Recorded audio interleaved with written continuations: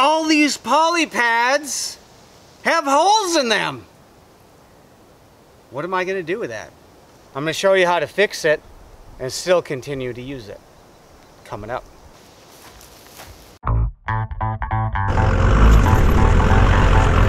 Well, welcome to my office.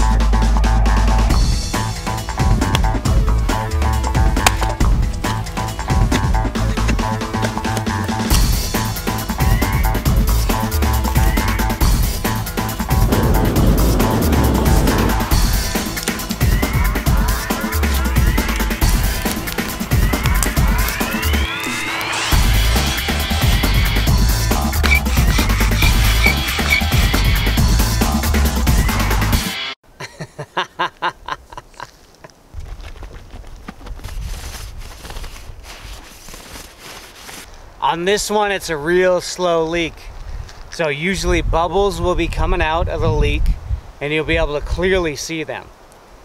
So we're gonna have to go to audible number 2 and bring it to the water and see if we can see bubbles coming out from there. So a lot of times it needs a bunch of pressure to show the leak.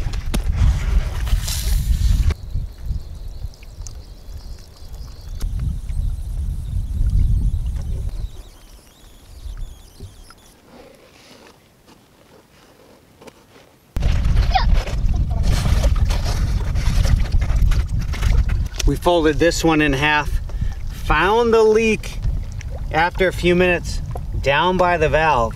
There's a spot right here with the little bubbles. This one is crazy. It's like a cat got a hold of this one.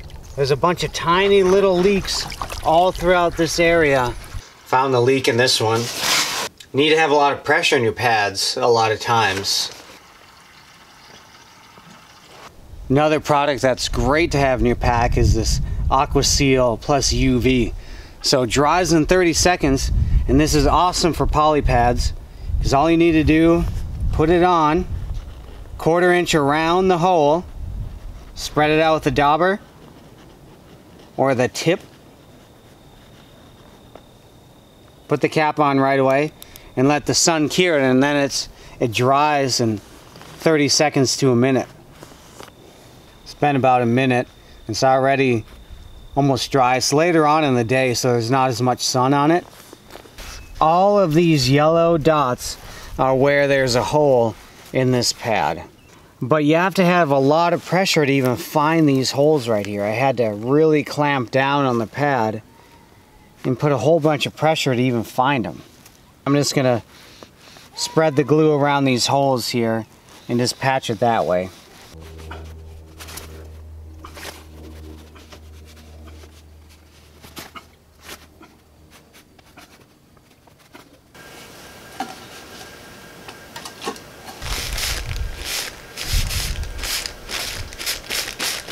So this pad right here is doing well until my son was playing with a hammer, and you know what happened from there.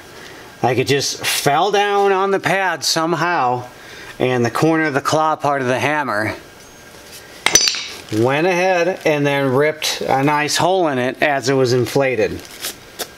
So I cut a patch as best around the corners so it doesn't peel up as easily from the corners, at least a 1/2 inch wider.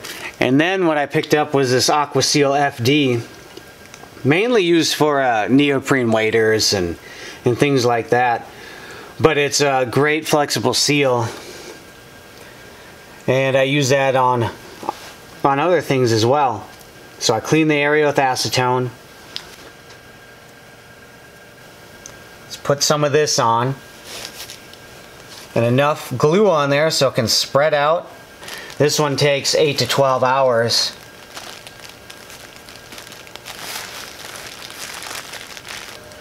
So with a bigger tear like this, it's better to have a patch. With small pinholes, all you need is basically a dab of glue over it, and that'll be just fine. And you want to make sure you have enough glue so as it soaks into the fabric, you have enough glue to spread out to the rest of the patch.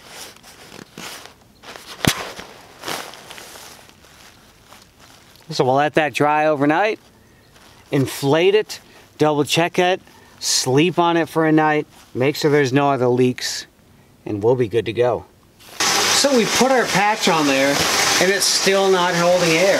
So we want to double check the valves. The valves are a big deal because if you can't fix those, most of the time the poly patch is gone.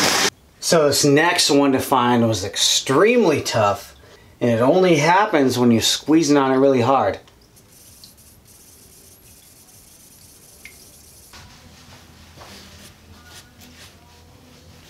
There's a few other ways that you can patch these. I've used Gorilla Glue on a piece of nylon parachute.